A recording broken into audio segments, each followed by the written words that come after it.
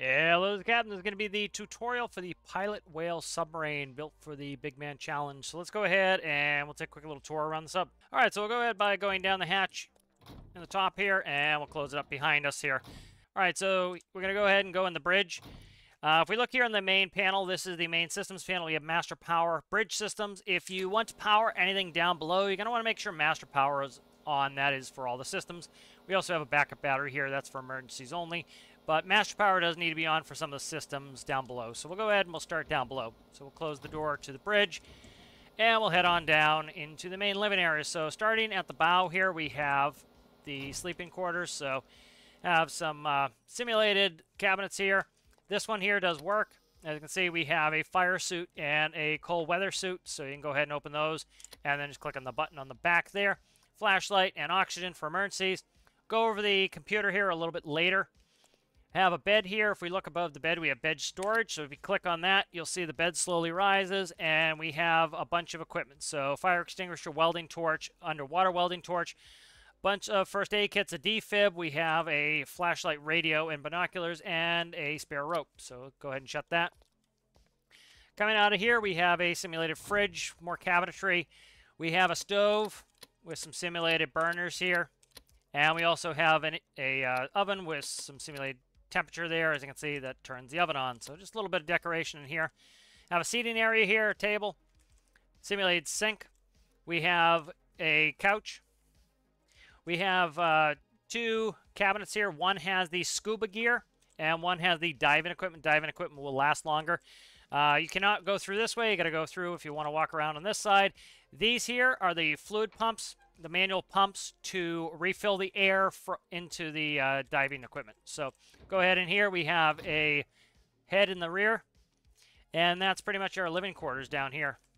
So we'll go ahead and we'll head back up. So when you head up, you want to head towards the left here. You're going to be stepping on the step here, so we'll just go over to the left, and we'll close the hatch. We'll go over the airlock a little bit later. So let's go ahead back in the bridge here.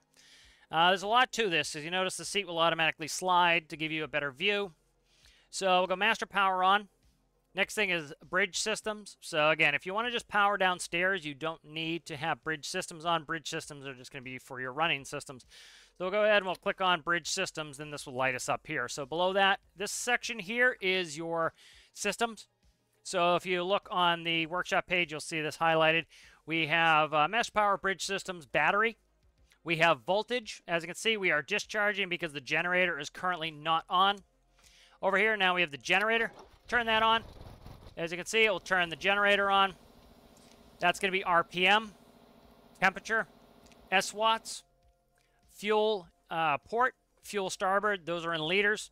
We have storage atmosphere and engine room atmosphere. So the way that the system works is we start with some stored air in tanks. That air goes with us. This is a diesel electric setup. It is electric drive diesel generation.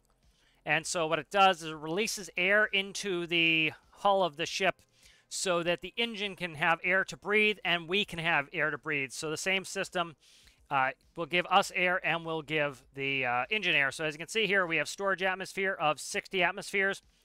That's how much is in the tanks. So 60 atmospheres would be full. As you can see, as we use it, it will go down. We have engine room atmospheres. As you can see, the ship is currently, it allows air to go into the different rooms. So as you can see, this is going to stabilize around 1 atmosphere.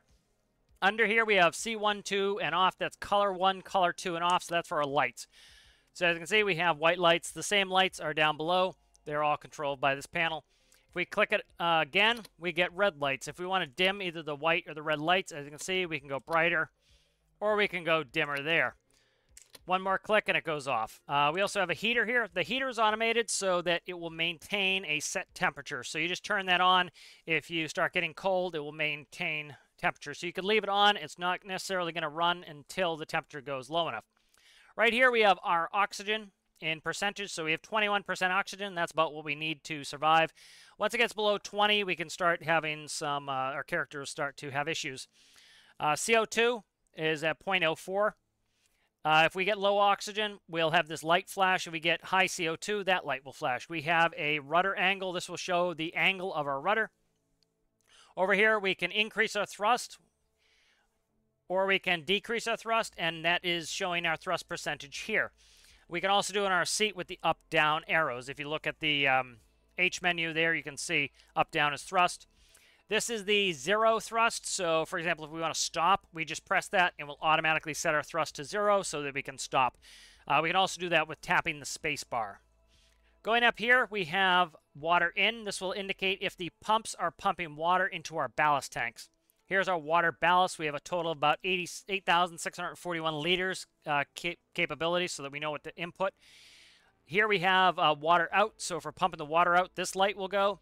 And this is how much air is in there. So we pump the air out of the ballast system to decrease the pressure, and then that allows the pumps to work more effectively to pump water in and vice versa. When we want to push the water out, we open a valve that releases the air into the ballast tank, and it helps push the water out. This is our speed in knots. That is our heading in degrees. And this is how many meters we have below our keel. This is depth under keel, so how many meters are below our keel. Here in this keypad, we can enter in the quantity of ballast we want. If we look here again, we can put in a total of 8,641. If we want to gently rise, we'd want about 5,000 liters of ballast. If we want to gently sink, we want probably about 6,500 liters of ballast, so somewhere in that region. Most of the time, we're going to be on automatic mode, so I'll show you that as well. So we can manually enter in a ballast figure in here, but generally, like I said, we're going to be on automatic mode, so we really don't have to worry about entering in the ballast all that often. Most of the time, we will operate on automatic mode. So we're going to go to our depth panel next. This is our set depth, how deep we want to go in the water in meters. This is our current depth. The physics sensor is down at the bottom of the ship, so we'll show a negative value there. This is set depth. This is going towards the surface, so as you can see, we're already set to 0. As we want to go down, as you can see, we can set it to whatever we want. So there's 146 meters below the water, so we can set that. This is the depth hold, so this will activate the hold system. This does multiple things. If there is a 0 in the keypad, as in we are not manually controlling the ballast, what it will do is automate the ballast. And so when we set the depth hold on, it will automatically take on water to bring us to neutral buoyancy. So that will help us maintain our depth in the water column. If we were to completely stop, it would automate the ballast, the amount of water that we take on in order to maintain the depth. So if we set 146 meters, it would automate the ballast to maintain 146 meters with water. Next thing we have here is important. This is the terrain following distance. So let's say that you set in 146 meters, but we only have 6 meters under our keel. So we don't want to have to worry about if the bottom comes up towards us as we're getting shallower in the water that we accidentally hit something.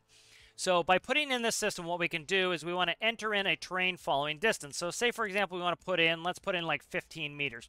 So this will maintain 15 meters above the bottom of the ocean. So we set that in right there. It doesn't have to be perfect, but there's 14 meters. So what will happen is if we set in 146 meter depth, but let's say the depth of the ocean currently is only 50 meters. Well, what it will do is the submarine will automatically go down as low as it can go until it reaches 14 meters from the bottom. Once it reaches 14 meters from the bottom, it will level out, and it will maintain 14 meters from the bottom. So let's say that the seafloor is slowly sloping down. We're at 50 meters, but in 10 minutes we'll be at 150 meters. Well, what it's going to do is we will follow the terrain. We will continually descend into the water column until we reach this depth. Once we reach this depth, it will automatically switch back to this mode. Let's say we're at 200 meters depth, total depth now. It will level off at 146. It will automatically take itself off terrain following. This protects you from hitting the bottom. Let's say you're coming up from 200 meters and the bottom is coming up, and we eventually get to the point where 146 meters is the depth of the ocean. Well, once it gets to a point where we're 14 meters away from the ocean bottom again, it will automatically go back into terrain following mode. So that helps you to make sure you're not hitting things. All right, next thing we have the autopilot master. We have the heading hold. This will allow us to hold a heading that we enter into this keypad. The other one is GPS nav. So if you go ahead and you enter in a coordinate, so let's say we go ahead and we put in the coordinate right there, it will now follow that coordinate. So if we were to enter that in the keypad, so click on the keypad, input waypoint there, If we go back, as you can see, it says bearing 078. If you look right ahead of us, well, actually, we have to enter that in.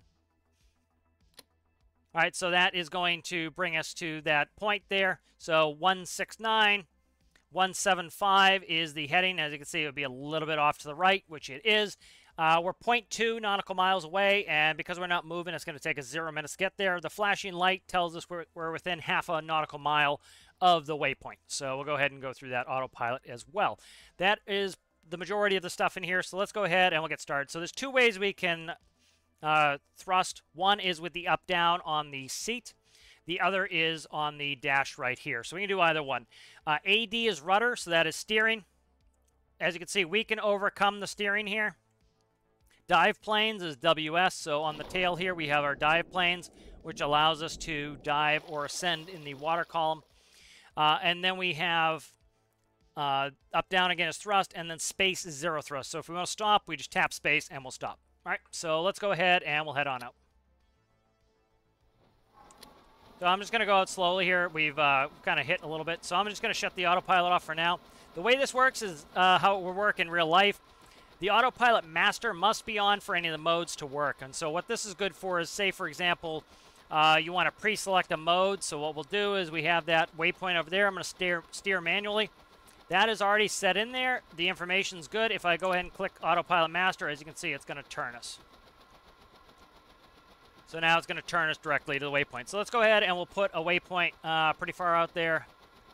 Now we'll take a run. So we'll go ahead and we'll set our waypoint there on the map. We'll go ahead and enter in the new waypoint. It's a one-point waypoint. You know, I like a system that's a little bit more interactive. You actually have to pilot it. So as you can see, it's going to turn us towards the waypoint. So we'll go ahead and we'll start to thrust up. I'll just use the up and down arrow keys. You can use either one, either up, down on the keyboard, or you can use the thrust there on the dash. This has a top speed of a little over 20 knots above the water on the surface, and it has a maximum speed of about 32 knots underwater. So it's faster underwater. All right, so as you can see, we're up to 20. Now, if you notice, every once in a while, we'll get a little water in here, and you'll notice we're getting some ballast, even though you didn't put in any ballast. The reason is simple. Part of our ballast system is the fuel. So as we burn fuel, it will automatically put some water in the ballast tanks so that we always stay balanced. All right, as you can see, it's replacing that fuel weight with water weight. So that's pretty much an automated system there. All right, so we're currently following the coordinates here. As you can see, it's a bearing of 089. It's 3.9 nautical miles away, and we'll be there in 11.8 minutes at this current speed. All right, if we look, we have 24 meters under our keel, so we've set to 146 meter depth. We have a terrain following distance of 14. This protects us from hitting the bottom. If you put a 0 in there, it will let you hit the bottom. So, for example, if you want to actually stop the craft and let it slowly go down and sit on the bottom, you'd want to make sure your terrain falling distance is 0. All right, let's go ahead. We're going to press depth hold. And here we go. You notice it's automatically filling the ballast. And with the dive planes, it will automatically pitch us to go down. So we don't need to completely fill our ballast to neutral buoyancy to be able to dive. We can dive with no ballast in there, but it will take on water to get us there. As you notice, our depth under keel, 14. As you notice, it will follow the terrain. It's a little bit, it over pitches, and the reason is if you were to come up to a mountain, which has happened to me a couple times, the system needs to be quick so that it can quickly react to the rising terrain. So if you were to accidentally come up on a hill or a mountain underwater, it will be able to steer over it and not hit it. So. All right, so as you can see, we're still following the waypoint. We're up to 30 knots now underwater. We are faster underwater. All right, so one thing I didn't talk about is the snorkel. So as you can see here, we have a snorkel, and I talked about the power generation system. It uses stored air in tanks to feed the engine. That also is how we get air for our breathing in the sub. Now, as you can see, it has a snorkel in the back. When we go above the water, that will automatically extend the snorkel, and it will refresh the air in our tank. We have more than enough air for both breathing and for the engine to breathe. We will run out of fuel before we ever have any problem with the engine using up all the air. We have plenty of air in here. So, as you notice, if we look at our depth here, our current depth is 110 meters. So now watch what happens, right? We've been following the terrain. We're still following the terrain. As you can see, we're still 14 meters above the terrain.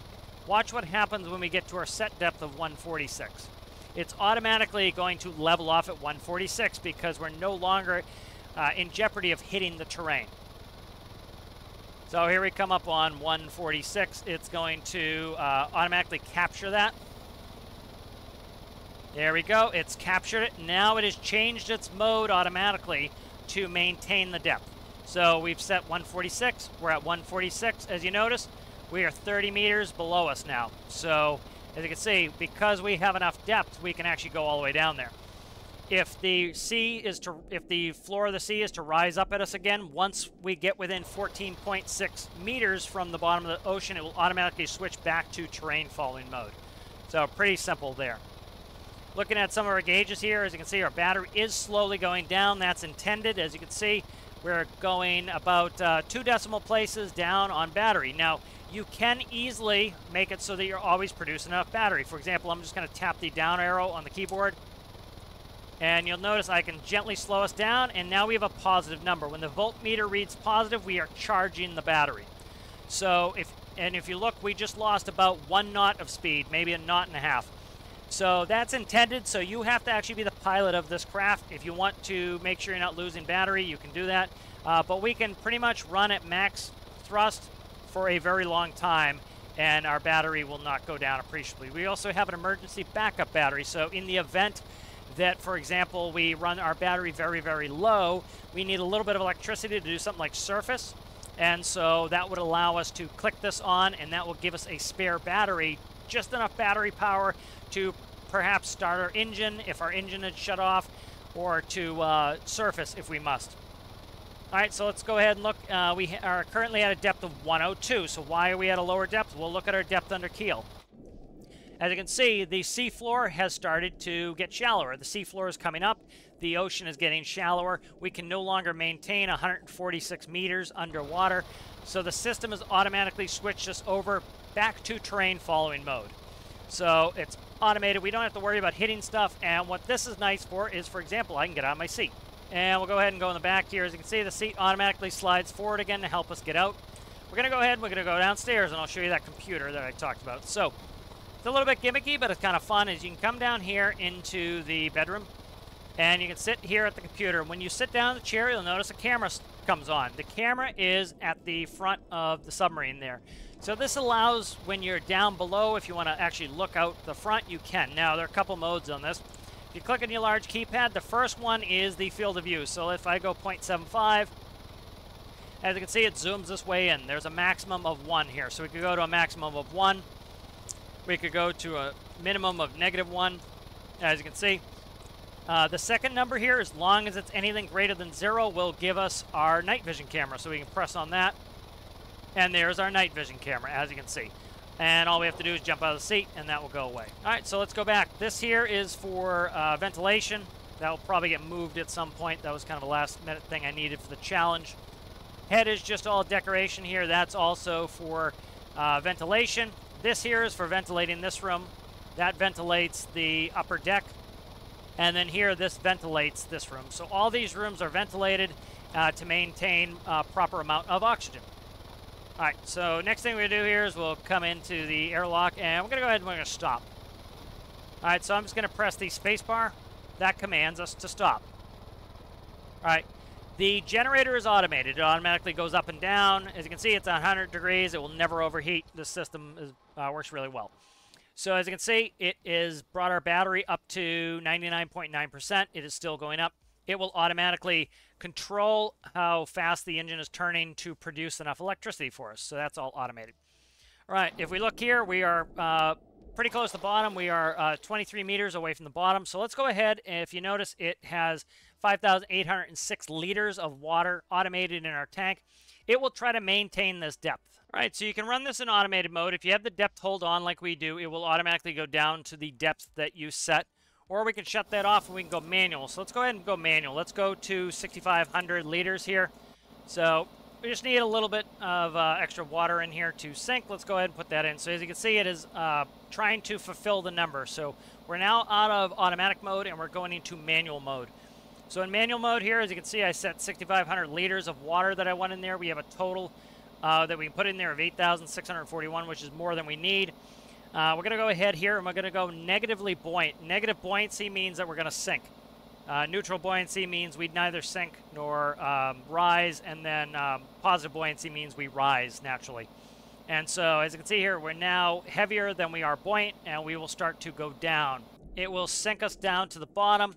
All right, so the next thing we're going to do here is I'm just going to gently let this sink, and I will go in here into the airlock. So we're going to get ready here. We're going to actually go outside, and so we're going to go in the airlock system here. So we'll go ahead and we'll shut the door. All right, next thing here is I want to go downstairs, and I want to get my diving suit. So we'll grab the diving suit, and we'll head back on up.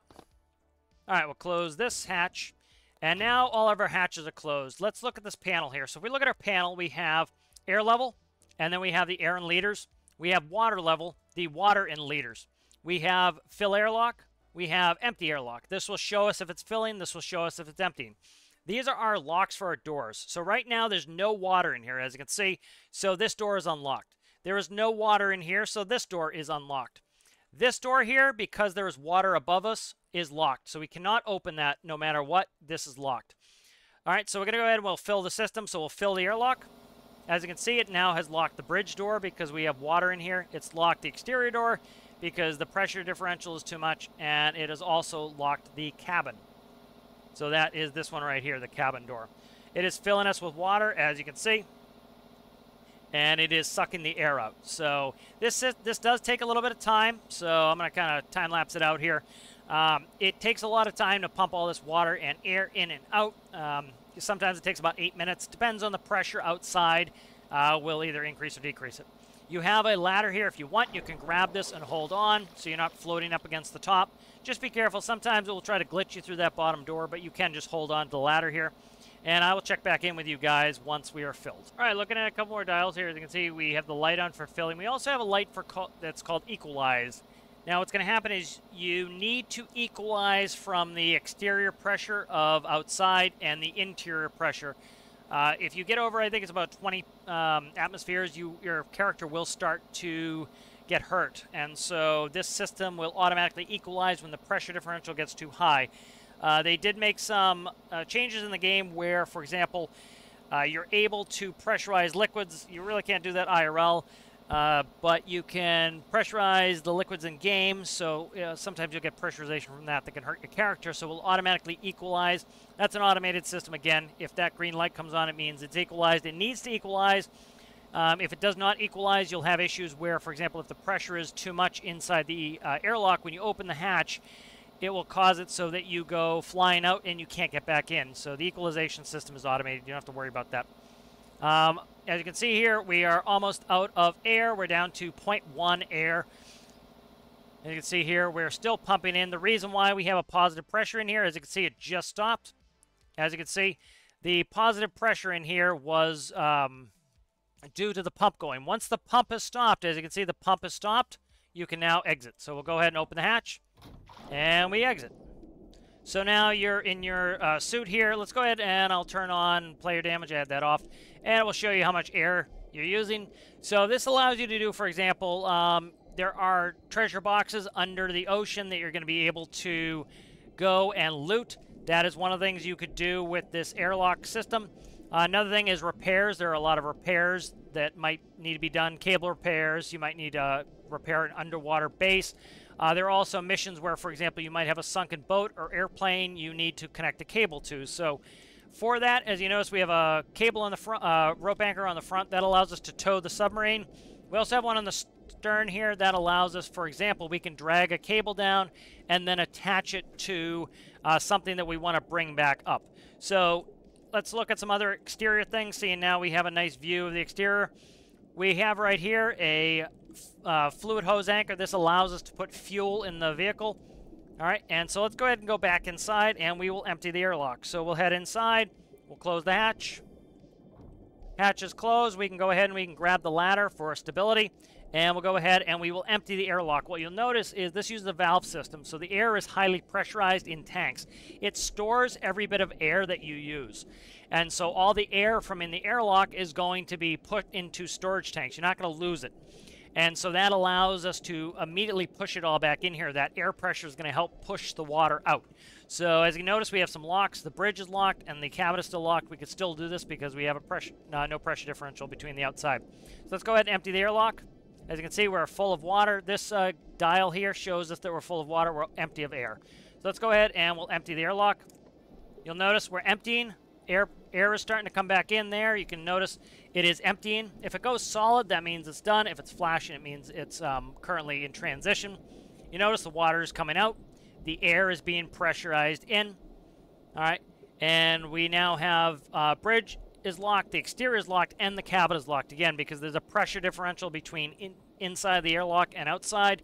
You can't accidentally open a door and lose air, for example. This protects you from losing a bunch of your air by prematurely, opening the airlock. So I'll check back in with you guys when we're almost emptied. All right, as you can see, the airlock is about half empty now. If you want to take your suit off, you could. There's plenty of breathable air in here. If you want to do a little bit of a trick here, you can always do page up. You can see that we have 1.3 atmospheres in here. If you look there, the gas meter also reads all the constituent elements that we have in here. If you want to take your suit off, you can. As you can see, we use a little bit of air. We're still using air because we're wearing a suit. If you wanted to go and take the suit off, it conveniently just floats in the water there. That way you can save that. We've used up about 20% of our air so far. So for example, if you had a really long dive, you don't have to worry about keeping the suit on the whole time you're in the airlock. You can actually take it off, and that will extend the amount of time you could be outside in the water. So that's something you can do. As you can see here, water's going pretty quickly. We're about 12 liters per second, so it takes a little bit of time. Have some patience. It will empty out. It's trying to fight the water pressure outside, which isn't too high at this point, but this is a pretty efficient system. Works really well. We don't lose any air. So I'll check back in with you guys when we're empty. All right, here we are with the last 5 liters of water here. So this system is designed to not waste anything, so it doesn't waste any air. It does take a little bit of time, but that's so that we never waste any air. The air is always recovered into the system. So as you can see here, once we get below 1 liter, all the doors unlock. If a little bit of water spills, it's not the end of the world. We can just leave the hatches open, and it will automatically recover the water. But as you can see, now that we're low on water, as you can see, the bridge and the cabin are now unlocked. So we can go ahead and do that. We can move around here. So let's go ahead and we'll grab the suit, and we'll go ahead and go down. Just leave that hatch open. If we stick our suit in the suit locker here, as you can see, we have 79% air. We can use this pump here. It will pump the air from in the ship into the diving equipment here. So we can refill our diving equipment with this pump here. We also have an identical pump on the other side that is for filling our other suit. So this one, the diving equipment has more time on it, and this one has less time on it. So you'd want to use the scuba suit. For example, let's say we're at the surface. You can put the scuba suit on to swim around, and then the diving suit's better for when you're way underwater. So let's go ahead back up here. As you can see, our water is now at 0. It recovered all that water and spit it out, and we can go back into the bridge. So if we want to go ahead and let's say we want emergency surface here, as you can see, the seat's going automatically back. All we have to do here is go on the keypad, and we'll enter in a 0. As you can see, it's going to fill the ballast tank with air. That's going to pressurize the ballast tank. That's going to help get the water out. As we become lighter and lighter, we're going to go ahead and we'll start to raise up. So as you can see there, we are now light enough that we are positively buoyant. This is going to allow us to raise up. Now, we could use the motors to push us up. What I'm going to do now is I'm just going to let it passively raise us via buoyancy. This system will work all in buoyancy. But you could start the thrust up, and you can, even with full ballast tanks, you have enough power in your engines that you can actually push yourself back up to the surface. But in an emergency, you would be able to just put a 0 in the ballast system and rise up to the surface to save yourself. And so, for example, let's watch the snorkel when that comes up. So, say, for example, we run out of electricity, we need to get up to the surface, or we're out of fuel, we can still surface even if we run out of fuel. So this could be, let's say, worst case scenario, we run out of fuel, we're low on electricity. If we were really low on electricity, we want to turn on an emergency battery and then blow our tanks. That will give us enough battery. All it does is open a valve and the pumps turn on. So that is enough to get us up to the surface, as you can see. So we're quickly raising up here. And once we get to the surface, I'll show you the snorkel, and I think that will be about it. So here we go. We're going to be surfacing here. As soon as we break the water, it's automatically going to extend the snorkel and refill the air tanks. So that is all automated, so you don't have to worry about that. The air in the air tanks, again, is for both the engine and for our living compartment. So once we hit the surface here, you'll notice we get the snorkel coming up. As you can see, we're sitting just a little bit low, and that's because we currently still have water in our ballast tank. There goes the snorkel. As you can see, snorkel sticks up above the water, and this will allow us to refill our tanks, as you can see. So we still have 59 atmospheres in our tanks. It's still keeping all our systems at 1 atmosphere. And you see we still have some water ballast in that. That's why we're not sitting as high. We will once we get rid of all that water ballast. So hope you guys found this helpful to learn how to use the pilot whale, and I'll see you in the next one.